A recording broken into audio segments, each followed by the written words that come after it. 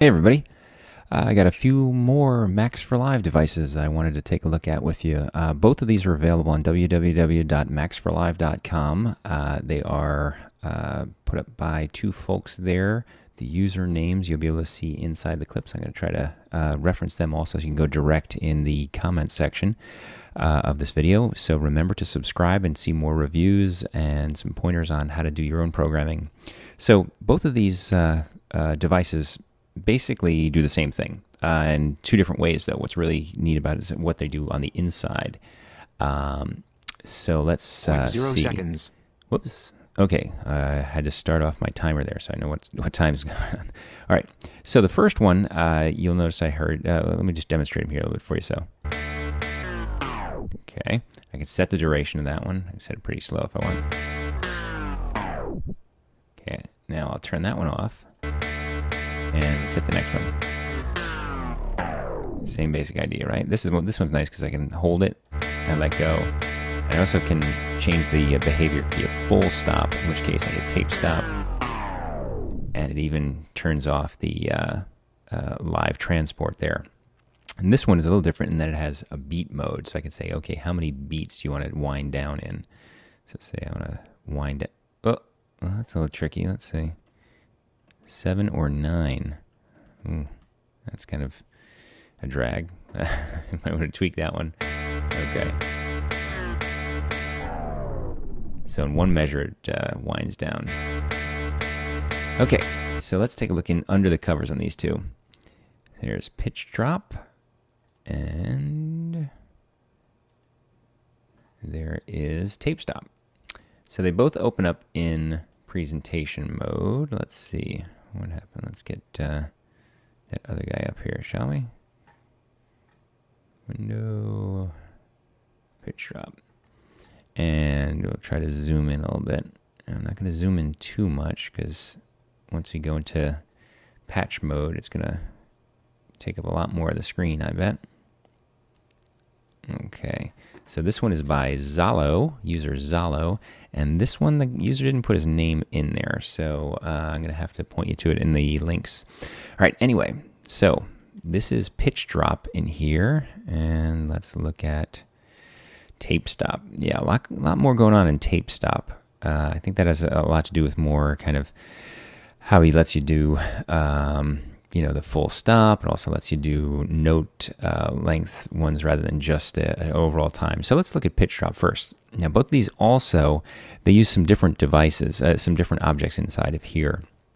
The pitch drop one relies more on the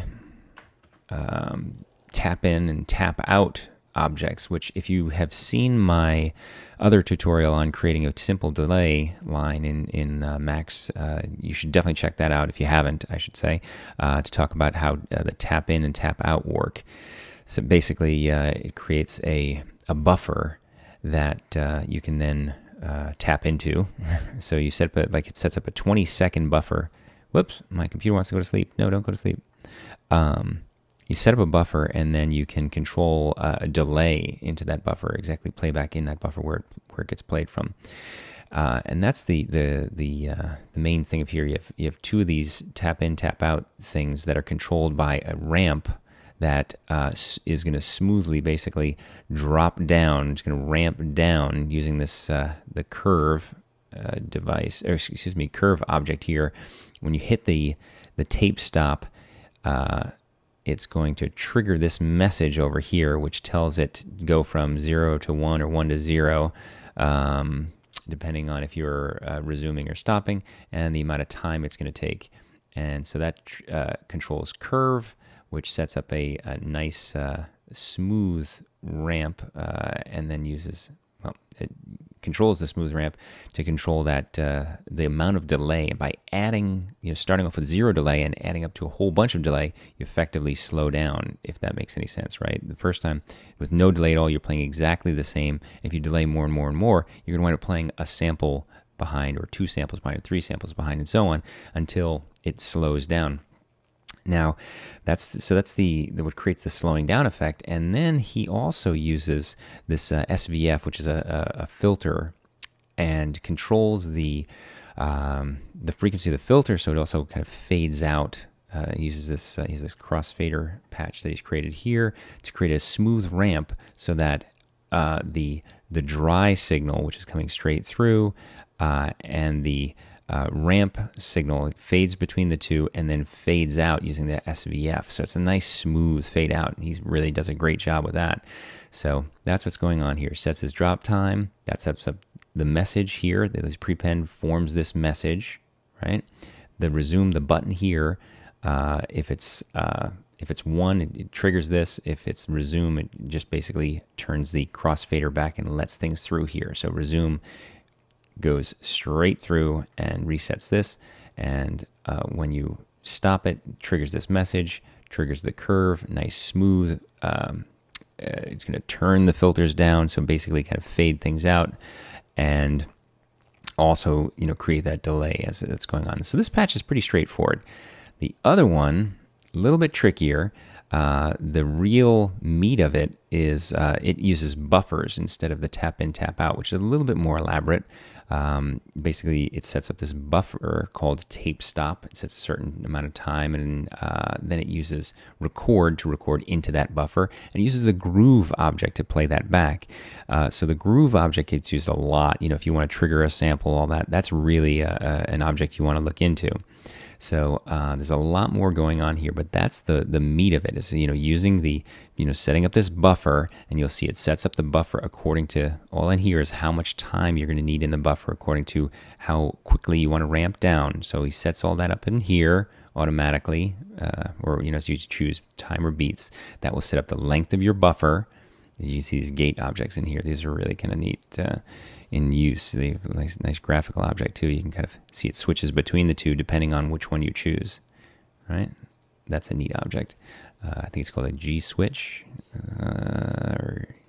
Yeah, G switch. Wow, off the top of my head, not bad. Okay, so that's what's going on there.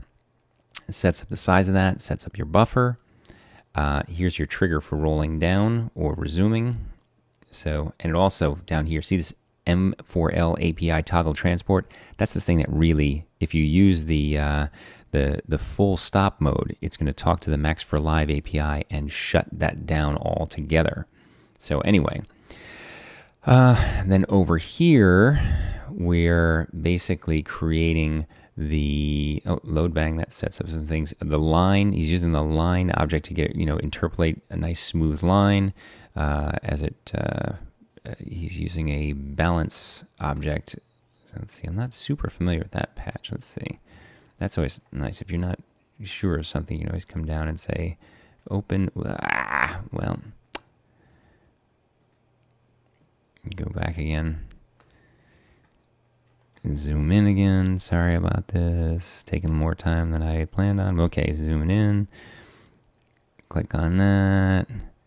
And since this isn't a B patcher, open the original. Okay, so you can see balance 2 stereo signals with constant power. So this is just a simple balance kind of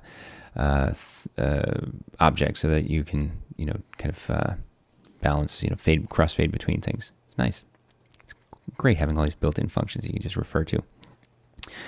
Okay, so this is going to be our crossfader. That is our tape stop sound versus our slowed down sound, right? So the plug-in is where the sound comes in, and normally it goes straight through here to the plug out, but it also goes and records into our tape stop buffer. And then later on, all in here, you'll see the groove is what's playing things out, and that's what is also the thing that's going to balance in between as the automatic tape stop hits, right? It's going to sit there and crossfade and then play this kind of tape stop, which is slowing down according to this interpolated line that's set up according to your time and so on. So that's a real quick walkthrough in 8.5, 9 minutes. So it's just to show you there's a bunch of different ways. There's no one way to do something in Live, or Max for Live for that matter. You've got lots and lots of options. We're seeing 2 different users' approaches here, 2 ways of doing the same thing, accomplishing the same thing, and some different objects. Check out buffer, groove, record.